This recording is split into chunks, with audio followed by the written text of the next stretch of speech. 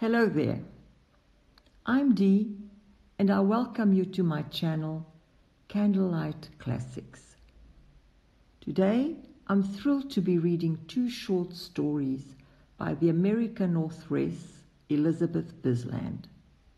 She was an independent thinking, opinionated and adventurous lady, certainly quite ahead of her time back in the late 1800s and early 1900s.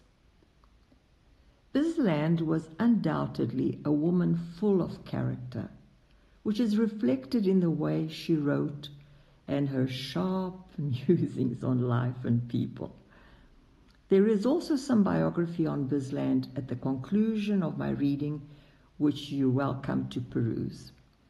You will see on my channel that I've also released another reading of the two other short stories by Bisland. I hope you'll take the time to listen to that one too. So thank you for joining me. Sit back, relax, and enjoy the words of Elizabeth Bisland.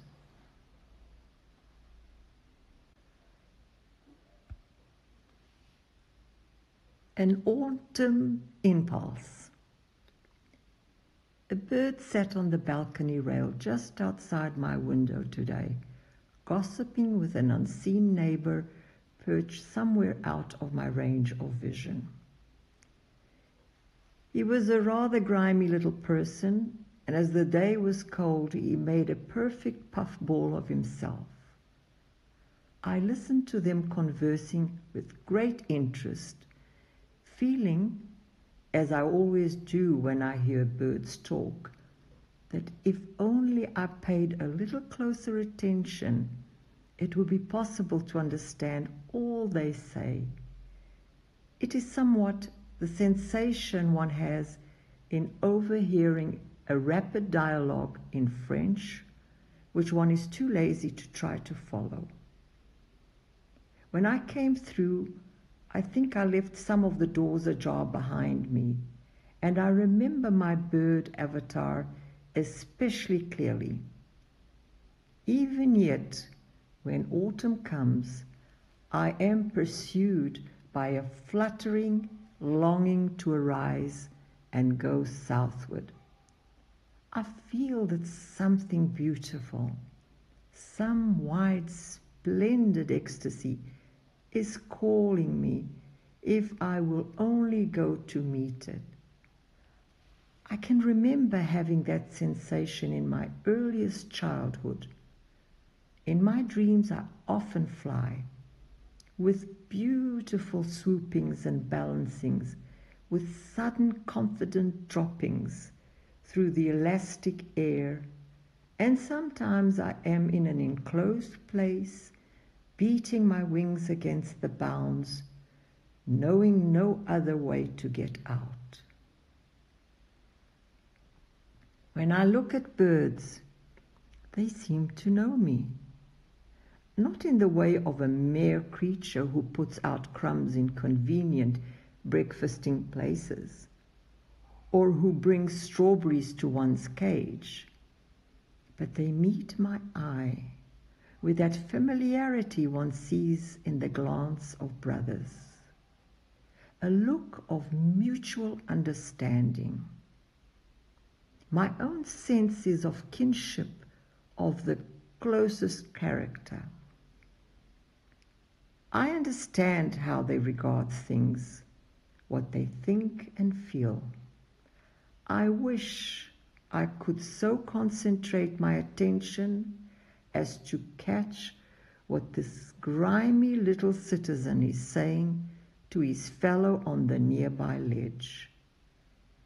Oh, if I could, what a flood of other memories it would restore that are now dim and confused.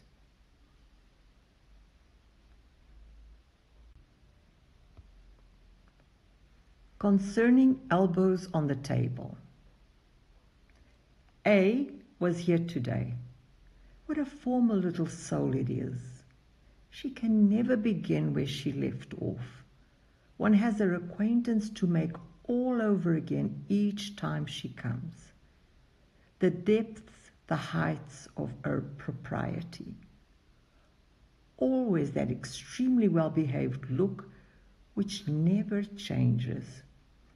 P says A is too modest to take off and put on expressions in public. One wonders if there is any privacy so entire that she would consider dishevelment on behavior permissible. How exhausting to herself such flawless respectability must become. She is the concentrated essence of the bourgeoise. A savage can be natural. He knows nothing else. But when his eyes are opened and he sees himself to be naked, the reign of the fig leaf begins. There is something pathetic in that long era of profound distrust of his own nature and impulses. What does he think he would do if he let himself go? Perhaps he is, underneath all that propriety, still so close to savagery that he dare not trust himself to be natural, lest he instantly relapse into barbarism. After many generations of breeding, he dare be savage and free again if he like. He is so sure of himself. As Mrs. B says, he becomes at last a man who can afford to put his elbows on the table.